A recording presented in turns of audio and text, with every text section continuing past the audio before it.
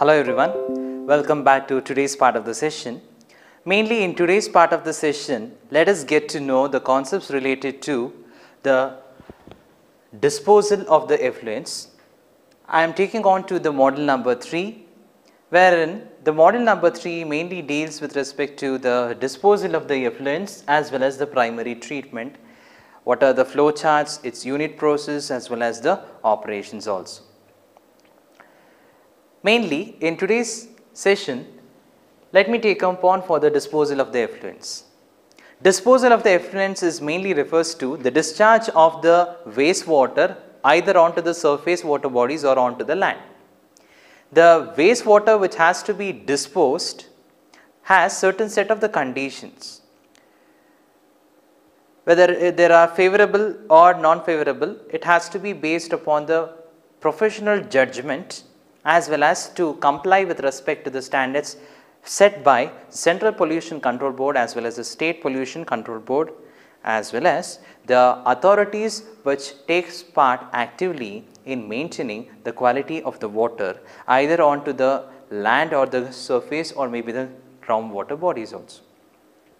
With this, let me discuss. In the previous part of the modules, in the model 1 and model 2, you get to know what are the sources of the wastewater generation, how they are generated, how they are collected, conveyed, and next upcoming part in the model number 2, you have studied relatively to the designing of the sewer systems, collection of the sewerage system, and hydraulic design principles based upon the governing principles of the design considerations, and sampling. What are the characteristics, how to come across for the sampling. If at all, if the wastewater sample is analyzed in the laboratory, we get a different set of the parameters. These parameters are to be compared with the ready regular type of the standards. Some set of the parameters, if they are complying within the limit, then it is okay, not a problem. If they are exceeding the prescribed limit, then there is a set of the nuisance or the new set of the problems that are arising which impacts not only on the human health but also on to the water bodies or the surrounding environmental systems. What are those health impacts and all?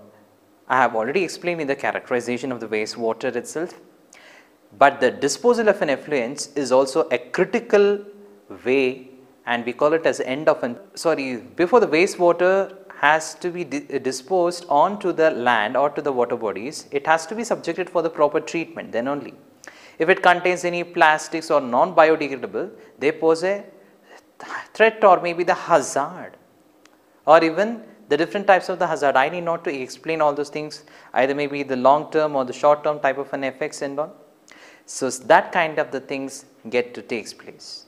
So now let us get to know how the impact of the pollution mainly takes place on the disposal of the effluents. This set of the modules has two parts. One is the disposal of an effluents and primary treatment. Today I am going to explain the disposal of an effluents. Disposal of the effluents mainly consists of onto the land or onto the water bodies. Onto the land we have an irrigation system, overland flow, infiltration. Onto the water bodies we have surface water bodies, rivers and streams, lakes, oceans or sea or estuaries. In the case of the subsurface we have a groundwater. Let me take upon for the land disposal methods. What are those?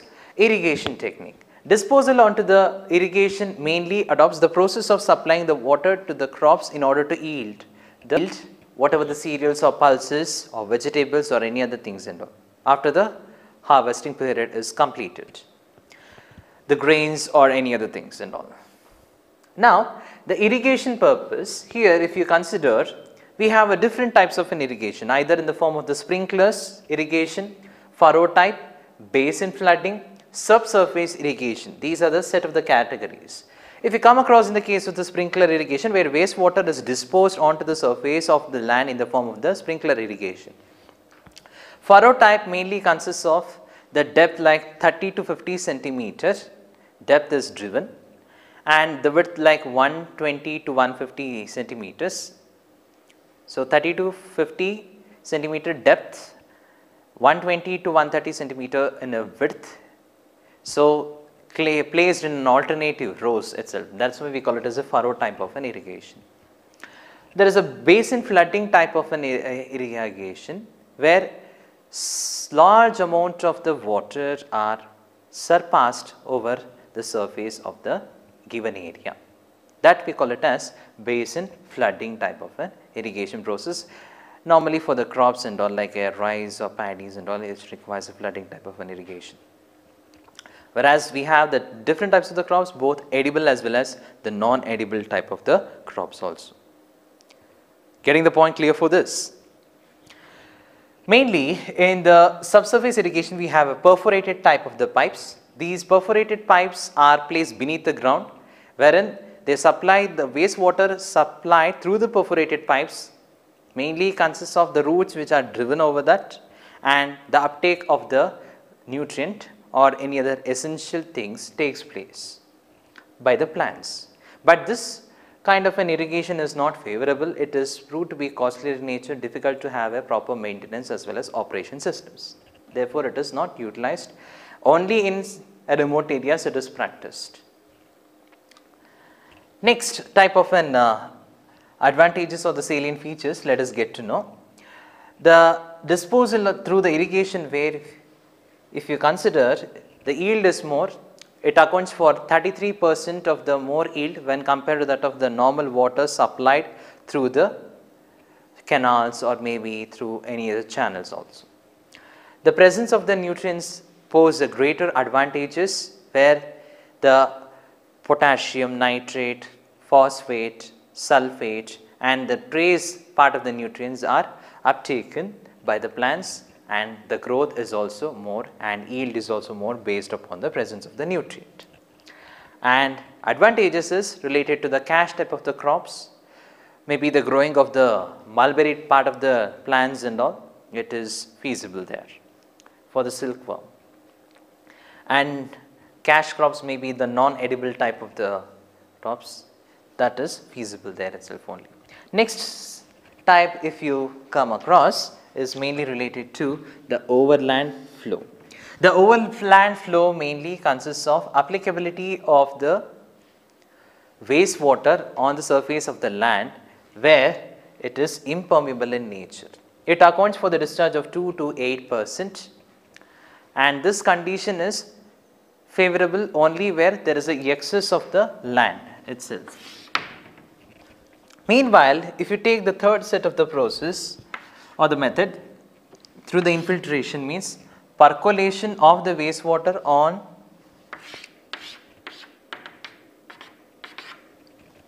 deep beneath the ground.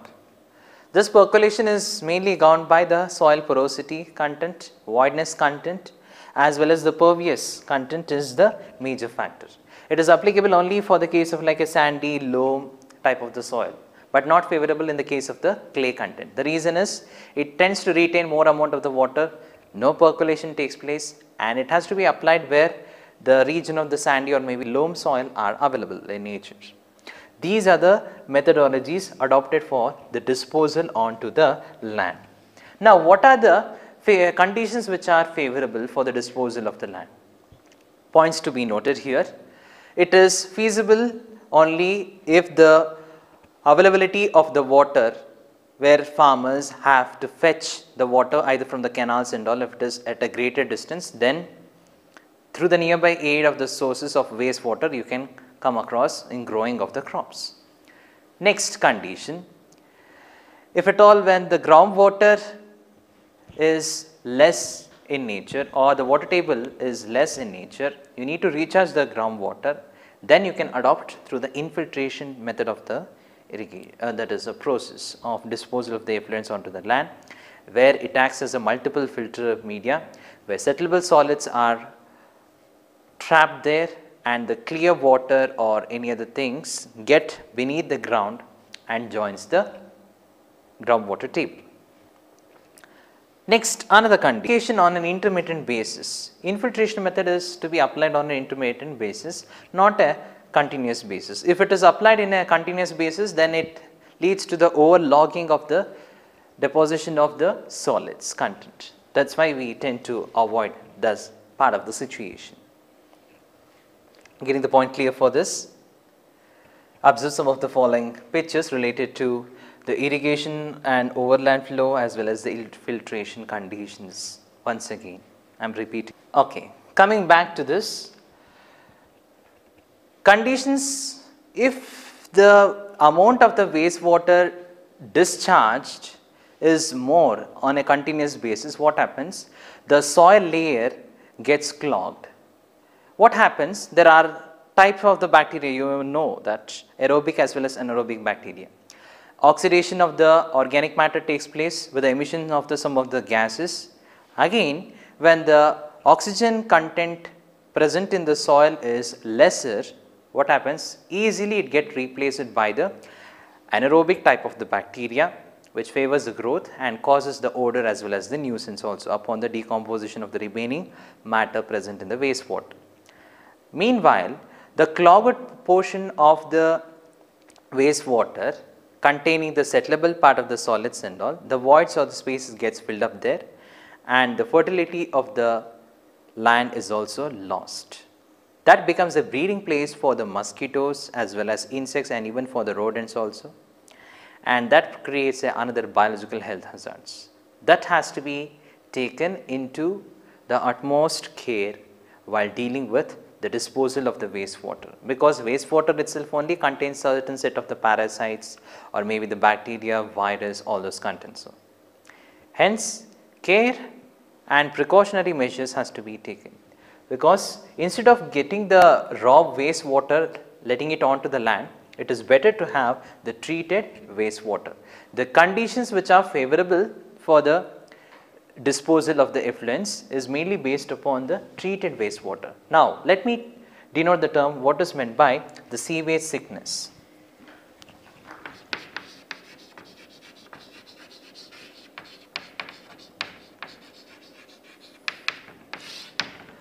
Sewage sickness refers to emission of obnoxious odor due to the application of the wastewater onto the land on a continuous basis, mainly caused by the decomposition of the organic matter content present in the wastewater by the anaerobic bacteria. Sewage sickness is mainly caused due to the following factors. What are those? Poor oxygen solubility content, lesser amount of the voids due to the settlement of the solids, they clog there and reduce the fertility of the soil. These are the major causes which we call it as sewage sickness, and that kind of the land has to be taken in a precautionary measures. What are the conditions that are favorable for the disposal of the effluents? The conditions which are favorable for the disposal of the effluents mainly refers to the treated wastewater. Favorable conditions: pre-treated wastewater has to be applied over to the land, and next set is changing or the rotation of the crops. It can be avoided. So, favorable for disposal. What are those favorable conditions? One is the treatment. Second one, crops.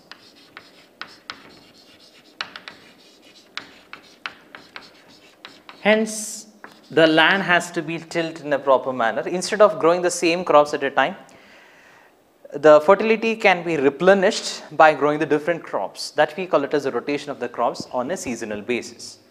Another important condition, it is related to the type of the land. Type of land, usually sandy as well as the loamy type of the conditions are favorable, not the clay conditions. For the groundwater recharge, okay, these are the conditions favorable where the water table content is very much low.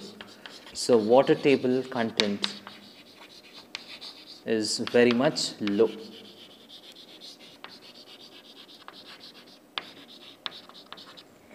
Very much low in conditions. Instead of having the continuous basis, intermittent basis is favorable, I'll rub this apart. Continuous basis, intermittent basis. Intermittent basis of the supply of the wastewater is feasible.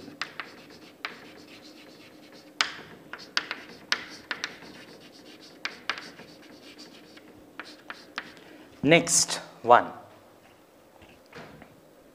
What they are asking is related to the treated wastewater to be loaded instead of raw.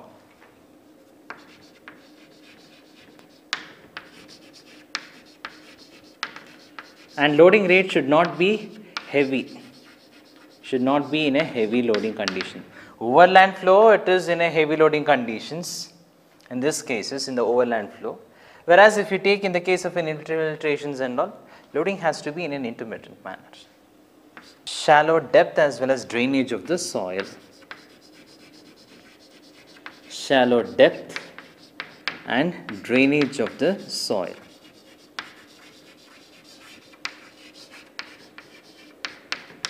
So these are the precautionary measures or the favorable conditions to be taken upon the disposal of the effluents or the wastewater onto the land. Okay, we call it as a mass loading and all concepts. So what are those mass loading concepts? We shall get to know in the later part of the classes. So this is related to the disposal of the effluents onto the land. There is also another condition, that is disposal of the sludge, the solid content and all. Continuous flow, tilling of the land and disposal of the sludge. Mainly the amount of the wastewater which are getting treated has certain part of the solid content. When the solid contents are processed off and they have to be disposed, means they contains tracer part of the nutrients as well as utilizable for as a good manure content. And mainly if it is in a dried condition, it can be applied as a fertilizers also onto the land. This condition is only favorable if at all if it is treated in a proper manner without causing any nuisance. Otherwise, there are certain eggs of the parasites which hatches larva stage, pupa, and then it tends to acquire a metamorphism. Flies, odors, insects, rodents, breeding places, it is a home for them. That has to be curtailed. Then only it is utilizable. There are various set of the studies performed related to the sludge reutilization process, and you can look upon for the pictures also. Getting the point clear? Okay. Let me move on to the disposal of the effluents onto the water. Disposal of effluents on water bodies.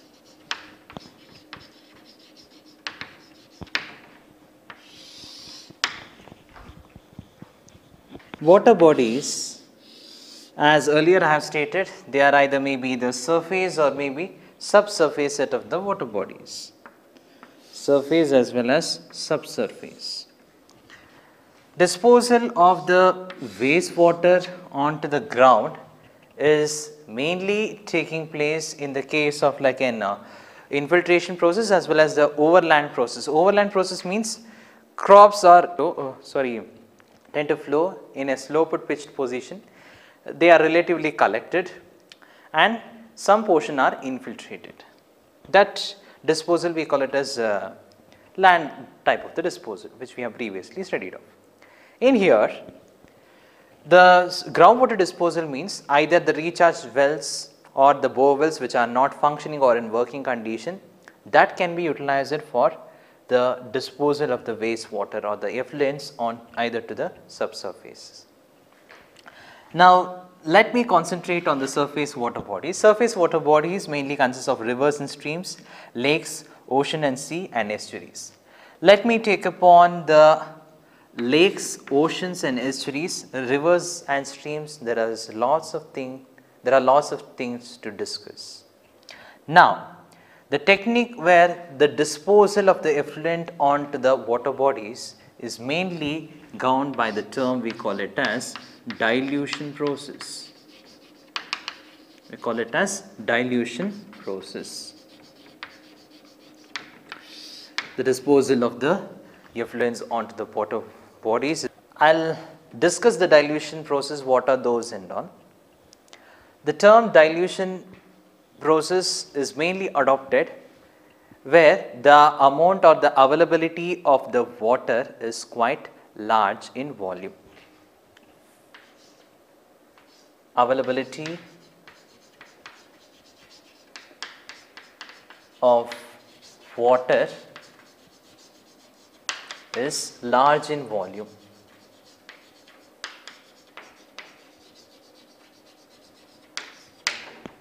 Large in volume. Then we can go for favoring of the disposal of the effluents. Again, I have some set of the questions. If the effluents are disposal onto the surface water bodies, what are the fingertip guidelines or the thumb rules that are to be disposed of? Whether they have set any standards or not is one set of the question. If they have set the standards, what is the manner? We have a IS availability of the water which is a large in volume, the dilution process tends to take place. This dilution process mainly it is occurring in the case of the lakes, oceans as well as estuaries onto the lakes also. How does the dilution process affects onto the lakes? First of all, let us get to know what are the conditions that are favorable for the disposal of the effluents. Conditions favorable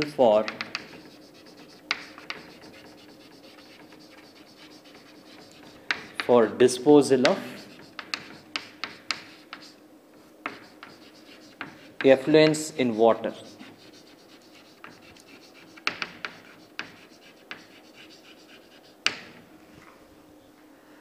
First condition is the wastewater which is letting into the surface water bodies, either in the case of the lakes or maybe the rivers, the bottom portion of the rivers which is moving on,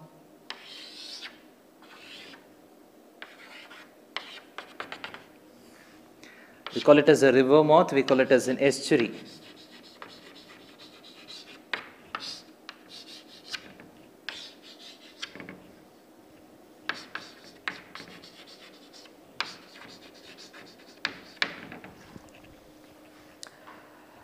Onto the lake, they are the that is stagnant water bodies. These are the moving water bodies. Again, it is favorable only when the wastewater does not contain any detrimental matter. No detrimental matter.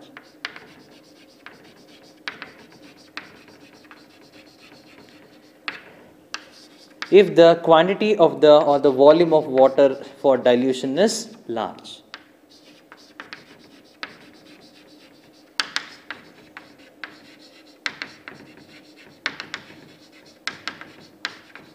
What happens if it is small in nature? You need to reduce the dilution factor. Instead of letting off the raw wastewater, you need to let off the treated water. Based upon that, we have a dilution factor. That means take some amount of the wastewater and dissolve in the any of the 1 liter of the sample, maybe 2 ml in 1000 ml. Come in the case of the BOD estimation. Same thing here also, large amount of the water should be made available for the dilution. Next, it has to be free from toxic substances, because presence of the toxic substances will impart health hazards not only to the human. That is the next part. Whatever the aquatic ecosystems that are living on, either onto the lake or river or the estuaries or the seas or the oceans, there it impacts more. Nowadays you can see the deposition of the plastic waste and all those things. And it has to be fresh in nature, free from the toxic substances, and moreover you can see the sea trash contents and all, still the people are cleaning up on the sea and all. Why? What is the reason? Because of the deposition of the floatable organic floatable substances as well as even the settlable matters also. So floatable and settlable organic matter or solids are to be removed. Then only it favors for the proper disposal conditions. Next, if the wastewater is fresh in nature, which is alkaline in nature, in the interval period of 4 to 5 hours of the duration, within that span of the time, if it is disposed, okay, fine. If it is stale, means it leads to the anaerobic condition, thereby decreasing the dissolved oxygen content, which is a fatal for the aquatic systems.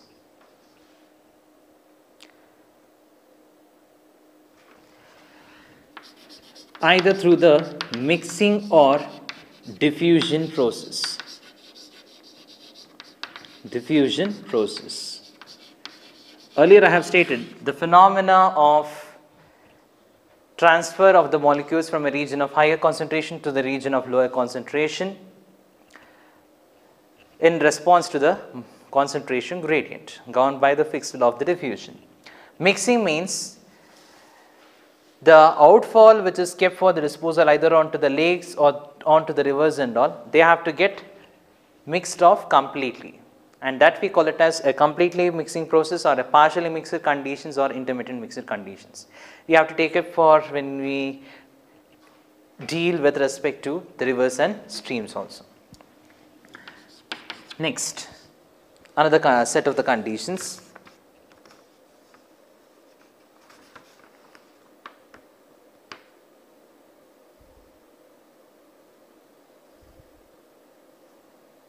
Not use it for the navigation purpose. Not use it for navigation purpose.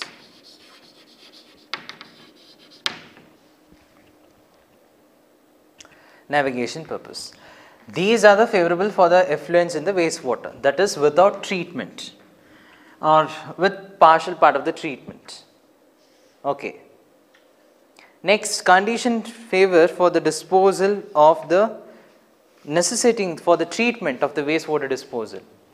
This is without the treatment. If the treatment has to be given, if at all, if you need to dispose, there is no any other option further left. In such situations, what you need to do? Let us get to know. So these are the set of the conditions: no detrimental matter, volume of the water available should be large, free from the toxic, floatable, settlable organic solids, and the wastewater, it is fresh in nature. Now, there are certain changes. What are those? If at all, the condition favorable for the disposal of the effluents in the water, disposal of treated effluents here, treated effluents into the water. What is that situation? Water body is used for navigation, where it has to be used for navigation, and if it is used as a source of supply of water, source of water supply,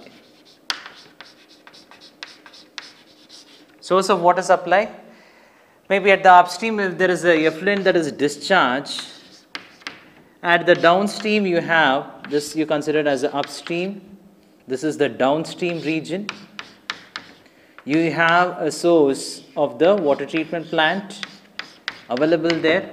Then what conditions? So critical analysis has to be made related to this. Getting the point clear for this? Okay, source of the water supply, navigation purpose, and if the wastewater is stale in nature, if the wastewater is stale in nature, prior treatment is to be given. And In the case of the oceans or the seas, tidal current favors mixing and dilution.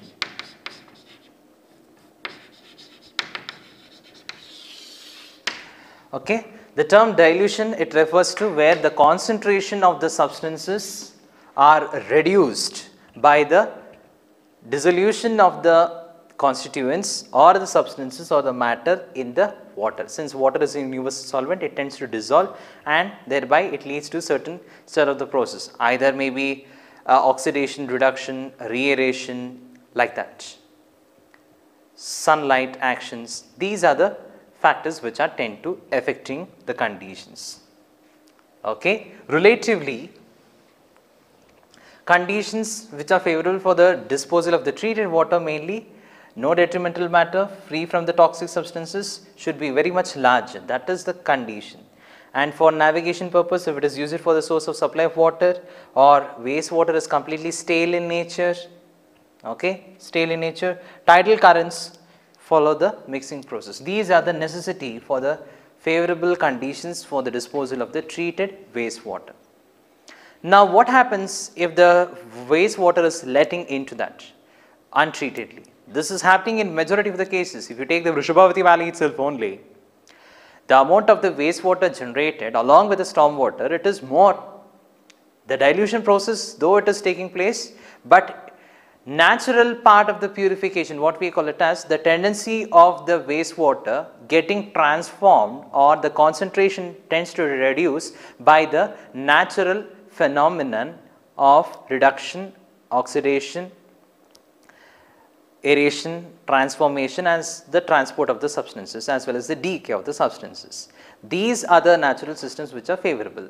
If they are not favorable in nature, the self purification capacity reduces, thereby the requirement of the treatment plant or the setting up of the artificial treatment systems are made. These artificial systems or the wastewater treatment plant are mainly set up based upon the observation made up by the disposal of the effluents into the water bodies, what are the impacts that has caused, and how to recover all those things and all, because in today's perspective, saving of the water is a major crisis. Saving of the rainwater as well as even recharging. Again, if you take in the case of the lakes are getting dried up, lakes are getting polluted. They have to be rejuvenated. How to rejuvenate it? How to restore back the ecosystems and all. If the same process continues of the disposal, then no set of the pure water will be available for the drinking purpose. Okay. With this keeping in the mind, I'll tend to stop at this particular point of the stage.